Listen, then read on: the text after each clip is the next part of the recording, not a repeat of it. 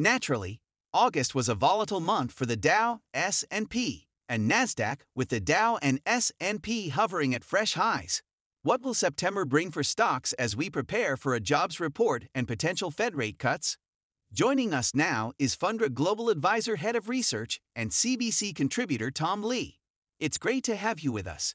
To be clear, we'll only have gains if it continues its strong session today, so it won't be significant net gains.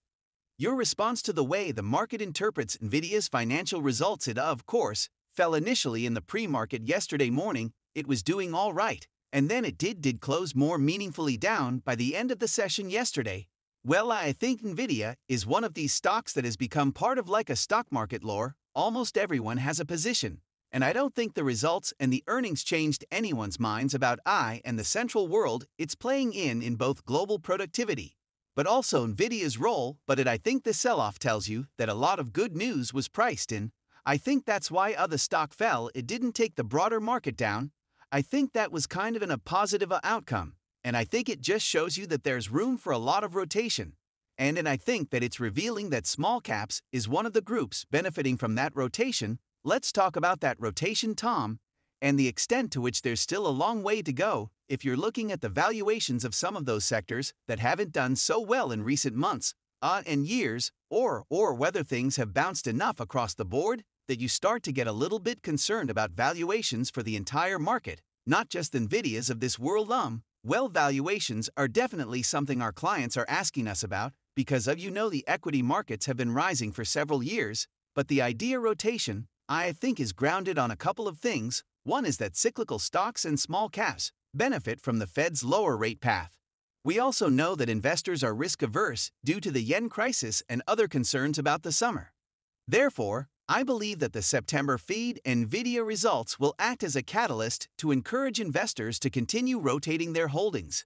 For example, I believe that we are still early in the game.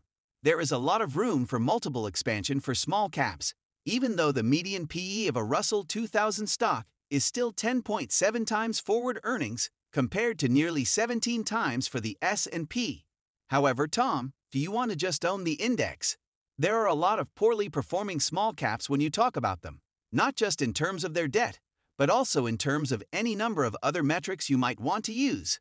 Are you telling people to buy individual stocks or just the index? I believe it's both.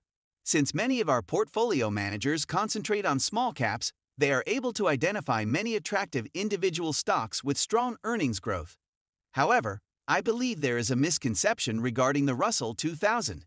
While there are many non-earners in the Russell 2000, over 70% of them are biotech stocks, and I don't think they are meant to generate earnings. If you look at the Russell 2000's earnings overall, they rose by 30 or 18% in the quarter and are expected to grow by 39% in the third. So overall, it's not a bad index to own anyway. Tom, I want to get your thoughts on the broader economic data this morning. PC came in line with expectations. We had GDP yesterday at 3% versus the 2.8% estimate. As we start to get ready for an interest rate cut, how much is already priced into this market? We will never know how much good news is prick in. But I think there was a lot of encouragement in both of the data points you point out. PC core came in at 16. The upside driver. There was actually financial services, which just because the stock market's up, it's showing up as inflation, and PC core, the year-over-year is staying at 2.5-2.6, which means most people were thinking that year-over-year would actually tick up. They had negative revisions for the prior months, and on the inflation side, that the 2.8 for yish 1 year, that's pre-pandemic levels of inflation. Consumers are always around 2.8. So I think this is giving the Fed a lot more green light to cut and focus on keeping the labor market strong, which means it's essentially acting as a Fed put going forward. Is there still room to run for the shares, is the current query. Let's discuss about what the street is saying, what Oracle stated earlier in the week, and some of the action from today's SEMA semifinals before moving on to SEMA Mobi this morning. Indeed, Carl Jensen Wong's remarks yesterday caused Nvidia's market capitalization to rise by over $200 billion, the fourth largest increase in a single day for any company in history. This is sure to elicit reaction from the street this morning, with Bernstein naming Nvidia a top pick and noting that burger margin worries are exaggerated and that Nvidia's price target is 155 per share. The equity strategy team at Morgan Stanley has added Nvidia to its list of stocks to hold for the upcoming year based on both quantitative and fundamental analysis. They claim that holding Nvidia is necessary if you want exposure to the stock, and they believe that Blackwell's availability later this year will strengthen the company's competitive position.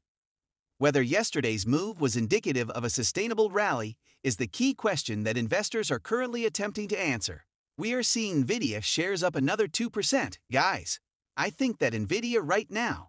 Last year actually, if you remember, it took a break in the back half of the year. This is more severe. Mizuho is more cautious, writing that flows into tech yesterday were solid, but they did not suggest a wave of active buyers, nor a rush to get long or semi names. I think there's some macro worries and whatnot, but the big thing about Nvidia is they're in a product transition, and the rest of semis also is absorbing the potential recessionary risks and some other things going on. So I think that in terms of Nvidia, one of the big surprises on their last call was taking gross margins down in the near term, and semi stocks that hit that usually with a gross margin bump tend to not perform anymore for a little while until they get that going again. But I think they'll come out on the other side of that within a few quarters, and I think that'll be a big topic when he speaks later today. If folks are able to ask questions, we watched Nvidia sort of ignore everything not related to AI. I mean the Fed, global growth concerns, what was happening in other semiconductors. Are you saying now it might actually be paying attention to the possibility of a global slowdown, a growth slow? I watch oil and look at the 10-year. We're going to see inflation numbers today. But there are some macro things going on that might be reaching in a more climactic point than before with Nvidia. Is it subject to that or no? Well, I think that they have a lot of things going on that are immune. I think the semis in general are having potentially another macro pro scare here in the back half of the year, and caught up in that. But in terms of AI in general, I think there's a lot of secular tailwinds that over the long term, we're going to be doing really well.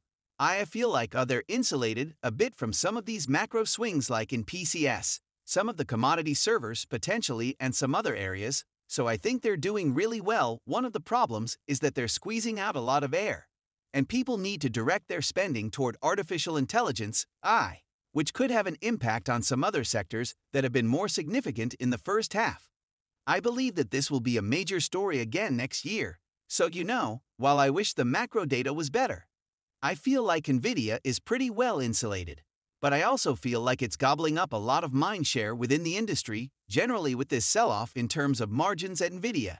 And we just think, well, that's pretty good, whatever they happen to be. And a company that size there just can't last where the margins stay where they are. So what would be considered okay?